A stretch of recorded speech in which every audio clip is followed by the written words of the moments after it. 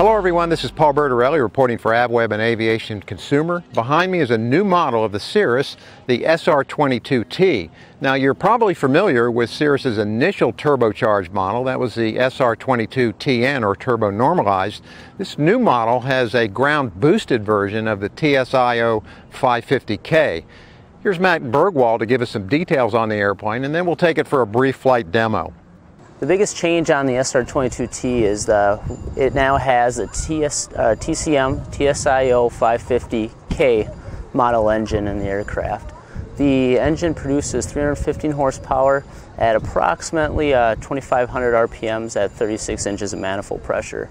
A customer is probably going to notice the most, or a pilot's going to notice the most, is the smoothness of that 2,500 RPMs. During takeoff, it's very smooth, very quiet in the cabin. And also the flyover noise will be quiet as well.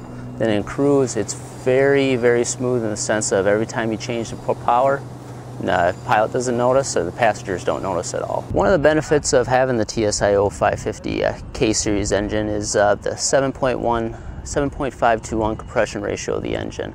This allows us to possibly burn on 94 unleaded fuels, and is actually under testing right now for certification with this engine. Looking at the airplane from the outside, these are some of the changes you might notice. To a trained eye, you'll notice that there is a change in the cowl and the shape of the cowling. And also, if you look at the inlets, they're a little different shape and size as well. If you look underneath, we have added some louvers for cooling performance, and we also have a new landing gear on there as well. Just like the rest of the Cirrus family aircraft, the SR22T has a full perspective avionics suite with a dual 12-inch MFD, PFD, GFC 700 autopilot, and synthetic vision, and this airplane also has the enhanced vision as well. Best traffic, Cirrus departing runway 4. Go for it. Okay.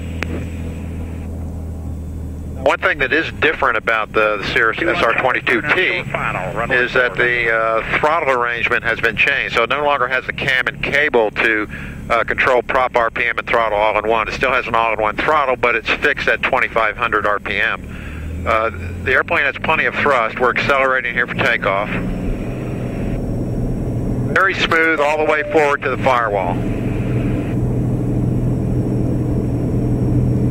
And there's 70 knots, and nice rotation, plenty of thrust. And initial climb rates are very strong in this airplane. They like high rudder as well, so we're seeing about 12 to 1,300 feet here at 90 knots for the initial climb rate, and that's going to put us up at pattern altitude in about 40 seconds.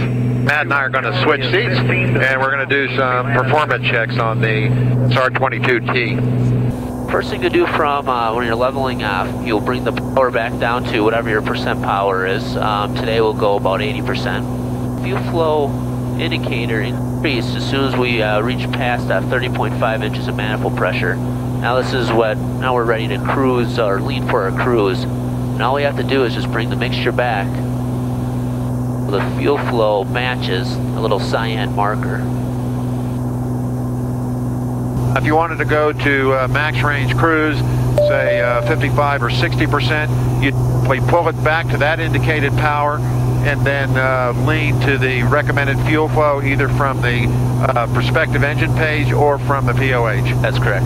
We've joined the Plastic Mustache Club here at 17,500 feet.